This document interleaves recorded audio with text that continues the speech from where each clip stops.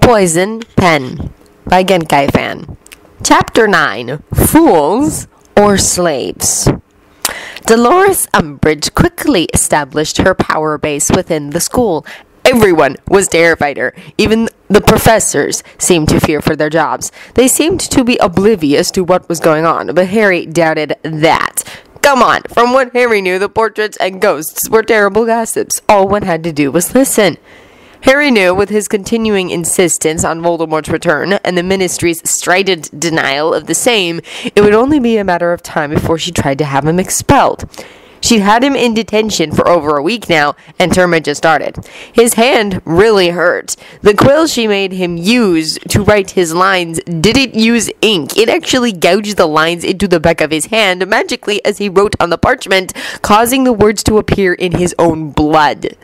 The writing was now etched so deeply into the back of his hand that Harry left each detention with a bloody rag tightly wrapped around it, trying to stem the flow of blood until he could get to his dorm and bandage it properly. Harry knew he wasn't the only one to have detention with her, and he was furious to think that other possibly younger students were being tortured as well. She seemed to be targeting anyone who wasn't a pureblood. Well, he would see about that. He needed to do some very discreet research before he could take steps. Wonder just what the wizarding world would think, he mused painfully. A ministry-appointed teacher using an instrument of torture on sweet, innocent students? Maybe Oliver will have to question it. His smirk was hidden by the shadows in the hall as he made his way to the Gryffindor dorm. 3 weeks later, he was in the back of the library. Beside him was his invisibility cloak and the Marauder's map. Harry wasn't hiding. Since the first day of the new term, almost a month ago, someone was always with him. He rarely got any time to himself, and the only way he could was to sneak away. It was only very late at night, or when he could sneak away, that he could work on some papers that Lord Peter had sent him, plus look over his bank statement from the goblins, like he was doing tonight. He really wished he didn't have to sneak, but what else could he do? His minders, usually Ron and Hermione, stuck to him like lint on black wool. It was driving him crazy, and if they thought their clinging presence would drive him to forgive them, not bloody likely. If anything, it was pushing them even further apart. Still, there was an upside. He had a ready-made alibi when people went looking for Oliver Twist. One supplied by the headmaster himself. Harry knew his mail was being screened. Thankfully, he had arranged that mail drop with Dobby as courier last spring. Harry would have been screwed otherwise.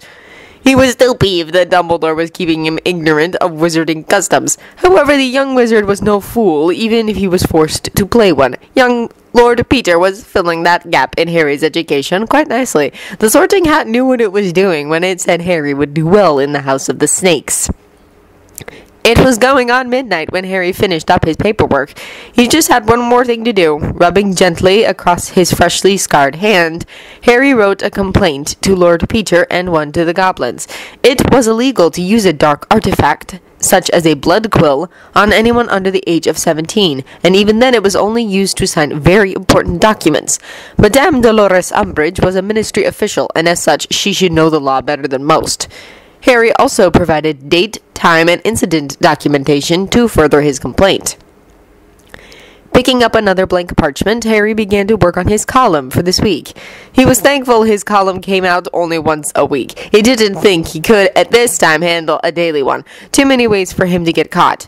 Thankfully, his deadline was Tuesdays, with a copy of the column from Zeno going to the Prophet for publication a day later. He'd signed a contract with the Prophet at the beginning of the school term, allowing them to carry his columns. However, while they were his secondary publisher, they would have to print the columns one day later, as the Quibbler had an exclusive contract. The contract called for the same fee from the Prophet as that paid by the Quibbler. Harry enjoyed the fact that he was paying himself and not getting caught. A week later, after breakfast, Dolores Umbridge was enjoying a second cup of tea in her office. Dozens of pictures of cats in all forms and sizes lined her office walls. Most were dozing peacefully. One or two were slowly stretching and yawning. The toad-like woman smiled at her treasures. Everything pointed to it being a good day.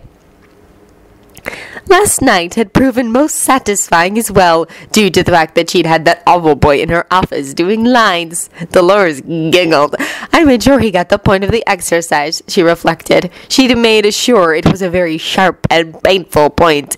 Her grandfather's pens really did come in handy. She had been surprised she'd been able to bring them to Hogwarts.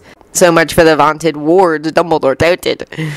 The Morning Post arrived, along with her copy of the Quibbler. She didn't have the clout just yet, but soon she would see about banning this rag. It was responsible for this whole mess. She would deal with the Post first. She wasn't going to fritter away her good mood on that disgusting waste of print. A few minutes later, she was flipping through the Quibbler when she found Twist's article on the second page. Is the Charter of Hogwarts being ignored? In my foraging for an essay for my charms class, I came across an interesting book. It was a slim, worn, and ragged volume tucked away and hidden on a shelf of forgotten volumes. It had been handwritten by Helena Ravenclaw, the daughter of Rowena Ravenclaw. Imagine that! One would think the school would take better care of its heirlooms. To get back to the topic at hand, did you know that she states the Charter of Hogwarts has 3 basic mandates and they may never be overridden or changed? According to the Charter, if these mandates are not met, control of Hogwarts reverts to the founder's heirs. These mandates are 1. No student, no matter how prestigious the bloodline, pure, half, or Muggle-born, shall be denied an education. Education is a right, not a privilege. 2. All instructors shall not, regardless of house affiliation, blood status, or familial relationship, favor one student over another. All students are equal while attending Hogwarts. 3. The headmaster and the school instructors shall teach all aspects of their subject, be it light or dark magic. Magic is about intent, and any magic can be used to harm. Teaching students to know that it is their intent which makes magic light or dark dispels misconceptions and separates myth from fact. I have to wonder, how has Hogwarts drifted so far from these ideals? I mean, look at how the feud between the Gryffindors and Slytherins is so out of hand. It has reached the point where hexes are not uncommon in the halls between classes, and the tension is only escalating. What with the headmaster putting these two houses together in class after class in a futile attempt to promote inter-house unity, the professors are doing more refereeing in class some days than teaching, if their complaints are any indication. Also, since when are dark artifacts allowed in the castle to be used on students for punishment? I would not have known about it if I hadn't walked into 2 students rubbing their bloody hands and crying. They had deep gouges on the backs of their hands that were dripping blood. When asked, they said they had detentions with a professor, and this was the result. They were too terrified to give the name of the instructor, but it wasn't hard to figure out if one just followed the drops of blood to the source. It would seem this professor has detention students write lines with a special quill.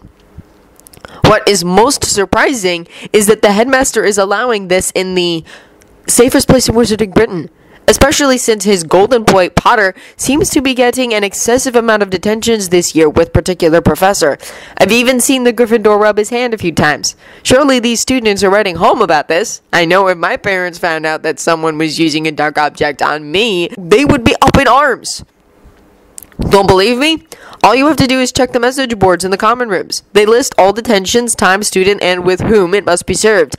And what makes things worse, why aren't the heads of houses doing something about it? According to the rules, they are to be notified when one of their students gets a detention. Again, I am not naming names, libel laws and all. Wait, are there libel laws in the wizarding world? From some of the articles I've seen in the Prophet, libel is a foreign word to the wizarding world. However, getting back on topic, I have compiled a list of students that have had detentions this term. It lists the infraction, student name, professor involved, and date and time of detention. If there is enough of a demand, I could supply this list to the Quibbler and the Prophet. I will leave it up to more mature heads to decide if it gets published or not. Write and let me know.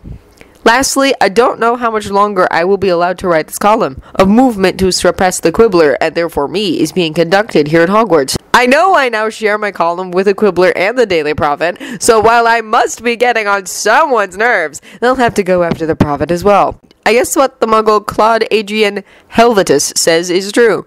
To limit the press is to insult a nation. To prohibit reading of certain books is to declare the inhabitants to be either fools or slaves. Don't know who Helvetius is?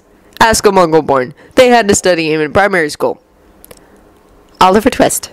The noise in the hallway outside Madame Umbridge's office came to a completely halt when a very loud screech echoed along its walls. Severus Snape, who happened to be on his way to the Great Hall for breakfast, paused. Madame Umbridge wrenched open her door and stormed past him, not even acknowledging his presence. The imposing professor raised his eyebrow but said nothing as a small smirk ghosted across his lips. He didn't like the Toad Woman. Anything to ruin that woman's day just made his. He continued in her wake with a lighter step.